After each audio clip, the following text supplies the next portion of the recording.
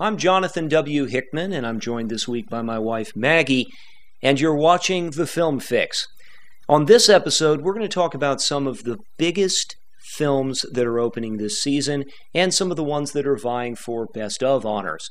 The biggest, perhaps probably one of the biggest movies of December is a movie called The Chronicles of Narnia, Voyage of the Dawn Treader. So let's get things started by taking a look at that film. Lucy, have you seen this ship before? Yes. It's very Narnian looking, isn't it? Yeah. Well, just another reminder that we're here and not there. There once were two orphans who wasted their time believing in Narnian nursery rhyme. What's so fascinating about that picture anyway? It's hideous. Edmund, it looks like the water's actually moving. What rubbish, see? That's what happens when you read all those fanciful novels and fairy tales of yours. Edmund, the painting! Oh, just smash the wrong thing! No, no! Help me! Let go!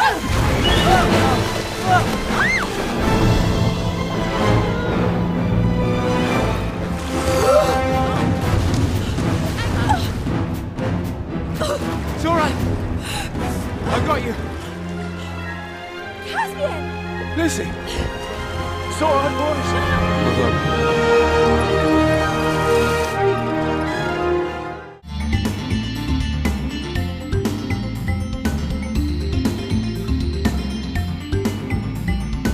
So that was a clip from The Voyage of the Dawn Treader, which is another adaptation of a C.S. Lewis novel, the first of which was back in 2005. That is the first U.S. live-action remake. I believe you watched some of those the BBC produced years ago? Yeah, many years ago when I was middle school. I think it was beginning of middle school. I watched a few of them, didn't really get into it with the competition and what else was on TV at that time. It didn't win me over. Well, we had an animated version of it here. That. Yeah, it was pretty good. I mean, they had an animated Lord of the Rings, and then they also had an animated Chronicles of Narnia, and both of them were pretty good. After the 2005 The Lion, the Witch, and the Wardrobe made some $754 or so million dollars worldwide. They knew they had to make a sequel. It took them a few years to do it. In 2008, they made that movie Prince Caspian. Yeah. Didn't do very well, did it? Yeah, it didn't do that well. It was like, 400 million or so worldwide, which was pretty good. It didn't capture me as much as you can talk about a Harry Potter movie or something. Well, the interesting thing about the difference between Harry Potter and then the C.S. Lewis universe is that the Harry Potter universe isn't a Christian allegory necessarily, whereas certainly The Lion, the Witch, and the Wardrobe was a direct Christian allegory. It played very well with Christian audiences, and I think that's why. I didn't know that. Yeah, definitely. C.S. Lewis was a theologian, so it was a movie that definitely brought in a big audience. Now the second movie was much narrower, and I think that's why it didn't make as much money. Right. Yeah. I think a lot of people are looking forward to this one. Well, I think so. I think that it's probably going to open to a very big weekend. Harry Potter was already knocked off its perch by Tangled, at least early on, and so we'll see how that goes. There's a lot of competition for the family audience. A movie that I've seen that I'm really excited about is a David O. Russell film called The Fighter. This movie stars Christian Bale, Mark Wahlberg, and Amy Adams, as well as Melissa Leo, who sort of broke through and made us aware of who she was when she made a movie called Frozen River a few years ago that made a pretty big splash at Sundance. This movie is really raw. Mick, what's the problem? Problems. What problems? What's wrong? Problems. Like what? Like maybe you not showing up on time to train? Like maybe him having to come find you in a crack house when you're supposed to be at the airport? I'm sorry. I don't know who you are. Why are you talking? I'm Charlene. We just met. We're together. Do we need to do this again? Hi, I'm Charlene. Hi, I'm Charlene. Charlene. Hi, Charlene. Hey, we're together. What are you gonna do, Mick? Listen, some MTV girl works in a bar? What's she know about boxing? I know. They're going to Vegas and getting paid to train year-round. Sounds a hell of a lot better than what you got him doing here. You gonna let her talk like that to your mother? Come on, Mickey. I told you, we're together. This is my girlfriend. I want her here. I have done everything. Everything I could for you, Mickey. This MTV girl comes along. Stop calling me an MTV girl, whatever that means. He's wild. The Fighter is a movie that tracks the life of Mickey Ward and his brother Dickie Eklund. Dickie Eklund is played by Christian Bale, although I think probably from the clip we just watched you wouldn't probably recognize him. This is the guy, after all, who played Batman.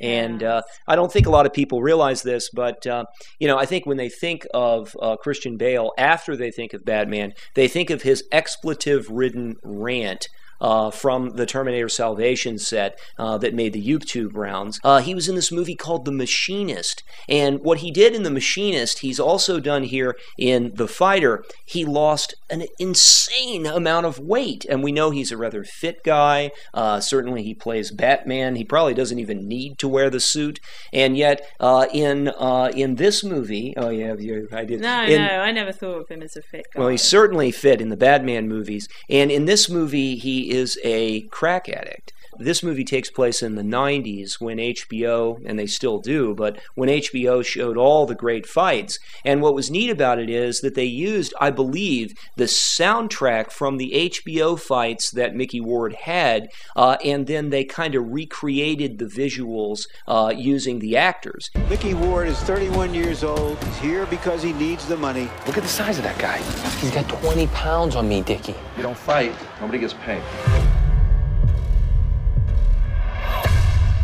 And so you have this real-looking fight sequences that I don't think I've seen this way before. This isn't like Rocky, necessarily. It wasn't another Rocky, then? No, I haven't seen no, it's not. It's movie. certainly about an underdog. It's certainly about, the unconventional Rocky fighter. Was too, a bit. Oh, absolutely. I'm saying it certainly is a Rocky-like story, but it's a story of family overcoming adversity and pulling together for what is really right, as opposed to greed and everything else. So, this is a really good story. I'm not sure that it's the best movie of the year, but I think it contains certainly some of the best performances of the year, centering, of course, on Christian Bale. Not so controlled. Seducers. Not just the prince, but the court, the audience, the entire world. Come on. The fouettiere like a spider spinning a web. Attack it! Attack it! Come on!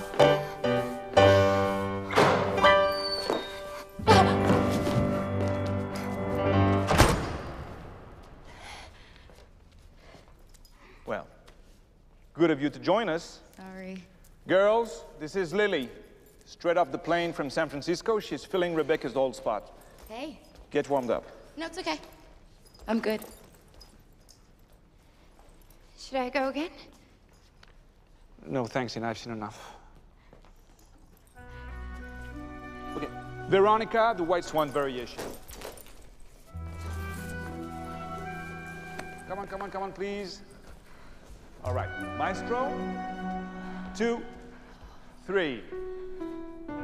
You saw Black Swan, the movie about the ballet dancer. It kind of looks like a horror movie or something. Well, what did you think about that? Somebody suggested to me they saw the trailer and thought it was a horror movie, which I quickly put them straight that it's not.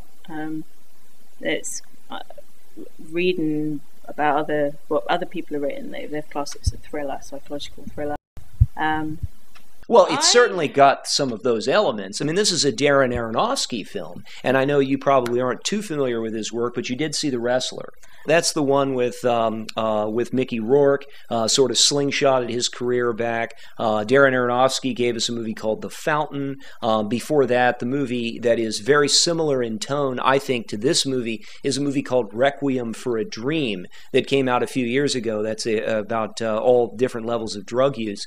This this movie, Black Swan, is so unusual, so strange, so alien. I don't think it is. You didn't think so? No. I thought it was. I think most people think it's cold and strange. Being doing ballet at such a young age, at 4 years old, and you go and watch. I remember going to watch Swan Lake and the Nutcracker. And that's what this is about, Swan Lake. A new interpretation of it. As a child and doing ballet, you want to be that person on the stage. And the character in the movie obviously has been doing ballet since she was, I guess, to be that level, probably 4 years old. But you get to a certain point when you're doing ballet, and I'm guessing not a lot of people would know this, but however much you train or dedicate your life to it, by the time you get to the age of 15, if you're not a certain weight, if you're not a certain height, you are not going to make it. I really empathized with her in the movie about her passion and her drive, and how it took control of her, which was a bad thing. Well, let's give the thumbnail on what the movie's about. The movie is Black Swan, directed by Darren Aronofsky. It stars Winona Ryder is in it, but it stars Natalie Portman. Winona Ryder is in it, and Mila Kunis from That 70s Show is in it, as well as Vincent Cassel, who plays the director of the company of dancers. The fella he plays is a guy named Leroy, and he chooses Natalie Portman to head his interpretation of Swan Lake, where he wants, there's the black swan and the white swan, and he wants that duality. And Vincent Cassel's character, the director of the company, uses his own sexuality to try and inspire his dancers. And I'm not really sure whether or not he's hitting on the women, or if what he's doing is just trying to direct in the way he thinks is appropriate. Or if it was all in her head. Mind.